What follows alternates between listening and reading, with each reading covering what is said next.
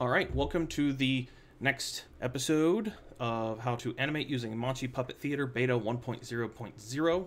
It is a pretty straightforward program. I think I made it specifically so that I could create simple animations, and now I'm offering it to everybody else for free because I want people to be able to make their dreams come true without worrying about, did I do everything right, or am I, do I have to learn the most complicated software in the world to make simple, goofy animations? Like, this is a 45-second animation that's just supposed to be for funsies, but I have to learn, 4 years worth of animation software work just to use something complicated. I made this specifically to sort of bypass all of that. Just click, drag, record, set keyframes, and then render. That's all it's supposed to be. And nowhere is this exemplified more than in the render control panel. The state control panel. You'll notice on the side, the state control has 4 main components, and the label at top is set to whatever the current object is, so you can make sure, you're not accidentally running the wrong thing. So if you click it and you think you double clicked it but you didn't, it won't change. Now, one of the most essential elements of modern animation is being able to set keyframes and generate in-betweens. So in order to do this properly, we're going to go to here, and we're going to go ahead and start setting keyframes. So keep the keyframe button here, and it'll have an X here if the current frame is a keyframe. They are separated.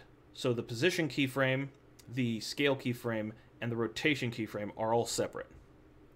The flip X and Y buttons here allow you to flip it back and forth. This is frame by frame, and I have not yet set this to be able to generate for all the frames, and I am working on adding that as a feature in the next release. Basically, I want to be able to add the overwrite panel here to each one of these so that you can pick a position and set it to where every frame has the position you set it to, maybe as a base to start working off of. But for right now, it's more or less like this. And what you can do with these keyframes is you set a keyframe here on frame 0, and the position is at keyframe 0, so we're going to go ahead and scroll. And we're also going to set there we go, the scale is at 480 by 480, and you notice if we scroll up to where we want to end at, that the scale is not 480 by 480, it's 459. So I'm going to go ahead and scroll up on this to 480 with the aspect, and that should be the same as when I was over here. It is not. I believe that is because the Z position is wrong. So I'm going to actually have to fix the Z position slider on here. You'll see that it accidentally makes everything too big. Nah, that looks about right. There we go. So we're going to go ahead and set this as a keyframe. Yeah, for the position and scale. And scroll back here. This is a keyframe for position and scale. And then all you have to do in order to generate the in-betweens is click the button that says generate in-betweens. And before you can even move your mouse to the next button, it's already generated every in-between.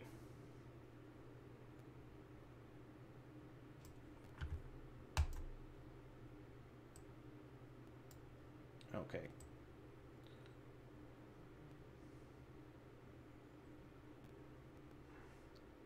That's not supposed to happen.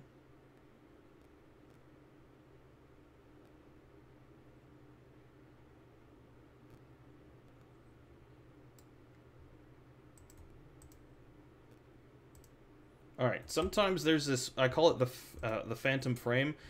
It says frame 0, but it's not actually on frame 0.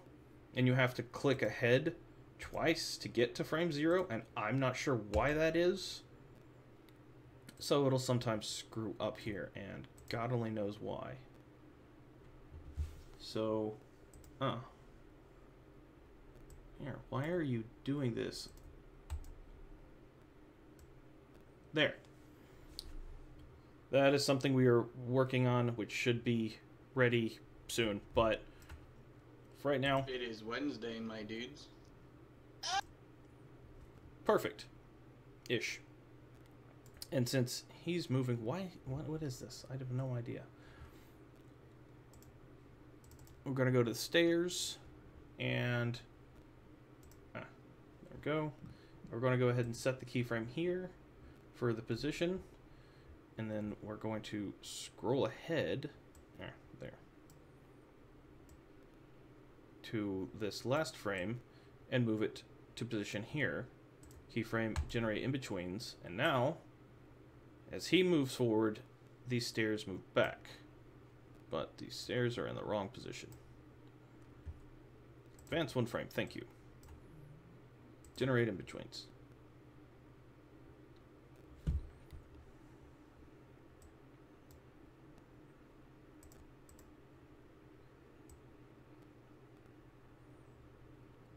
Perfect. Like I said, it's a beta. There are still a large number of bugs I'm trying to work out. But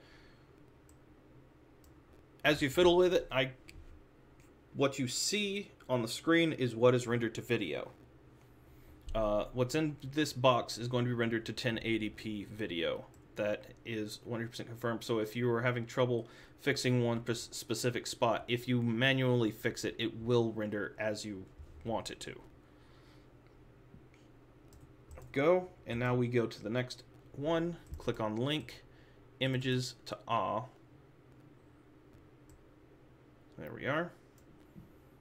And subsequent. And now we're going to go ahead and scale his aspect ratio down, but we're also going to set a keyframe here. Go back one. That's a keyframe. That's important.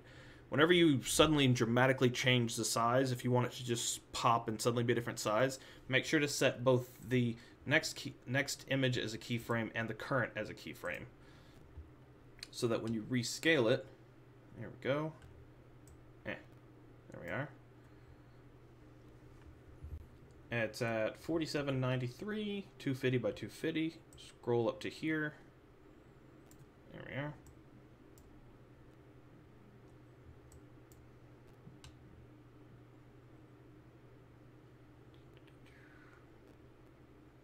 $250 by $250, 47.93. Perfect. And now we can go ahead and set that as a keyframe and set that as a keyframe. Now scroll back to here and make sure that, whoops, there. That is also set as keyframes. Generate both. And now we should be able to just go back and watch it. It is Wednesday, my dudes. Now, if you're like me, then it's like, okay, that's great, but he's just sort of standing there. Like, is he going to do anything? So we're going to go ahead and pop over to the keyframe again.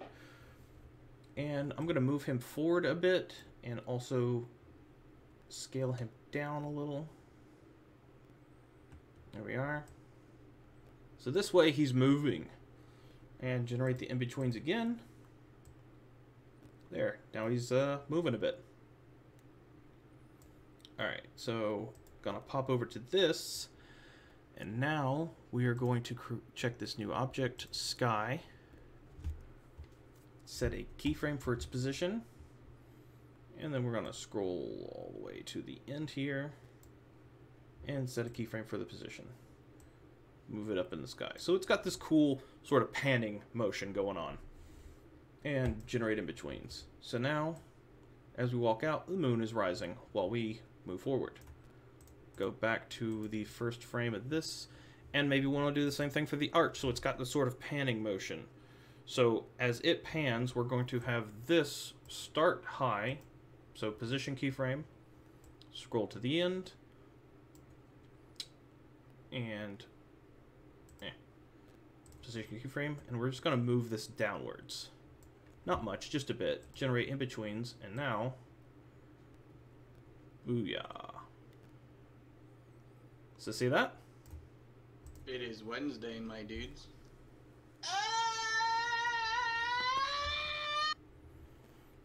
And that is basically a completed animation.